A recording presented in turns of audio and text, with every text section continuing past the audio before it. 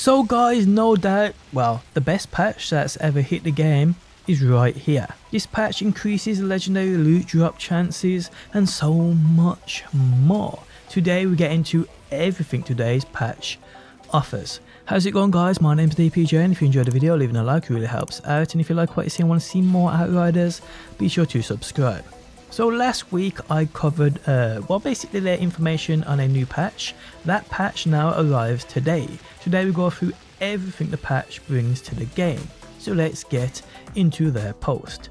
They start with, we've made some changes to the legendary drops. Legendary drop rates across the board increased by 100%.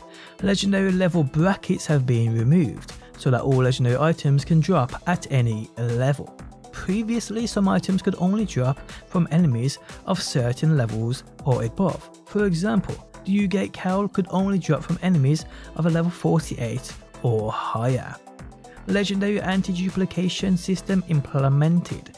This system will mean that if a character has an item in their inventory or stash and a duplicate item is rolled, the dropped item will be re-rolled once. Note that this system does not guarantee that every drop will be unique, rather it's designed to provide a second roll at avoiding a duplicate. So basically what this means is, let's say you have an amber vault in your inventory and one drops. You won't ever know it's dropped because it will re-roll to another legendary, because the game knows you already have that legendary, so it's re-rolling it to try and give you a legendary you don't have. If you have every legendary in the game though, this system won't really make much of a difference. Okay, so scripted boss loot, Chrysoloid and Yagak are now able to drop non-class specific legendary helmets. This change will improve the variety of items in the campaign. Previously these bosses would only drop a selection of legendaries, the same pool that was available in the demo, as well as the cannibal helmet. The luck system has been improved and players should no longer experience very long droughts without a legendary item dropped during endgame. The base scaling of legendaries dropping through higher difficulty levels still applies, so you may still want to farm as high as possible. Okay, so they go on to general patch notes. On consoles, added extra options and settings for controller customization, including dead zones, look sensibility, acceleration and legacy layouts. This is actually quite a big deal, so pretty cool. On Xbox, improved signing times. Epic Store version fixed an issue that was preventing the pre-order Hell's Rangers gear from unlocking as intended. Made improvements to multiplayer connectivity. Fixed an issue that was causing old inventory items to be marked as new.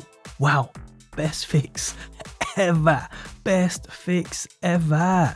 Fixed a bug that prevented players from running if they were stunned while using the Trickster Cyclone skill.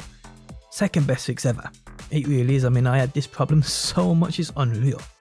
Fixed a bug that caused the alpha lurker enemies to be able to one-hit kill players under certain circumstances. Fixed a bug that caused the scrap grenade projectile to be blocked by dead enemies. Fixed a bug that caused Feed the Flames Ash effect to not trigger properly in multiplayer.